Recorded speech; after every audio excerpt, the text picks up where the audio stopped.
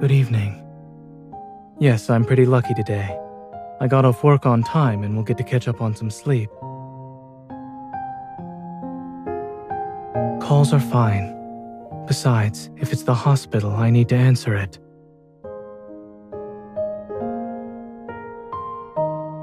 As for this, I knew it was you, so I picked up.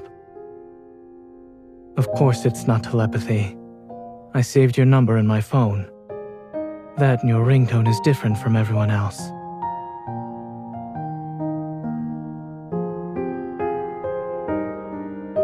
What is it? It's a secret. You can't ask another person for hints. Sweet talking doesn't work on me.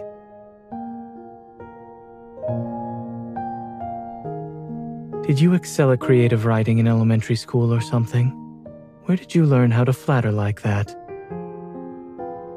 On second thought, maybe you should keep going.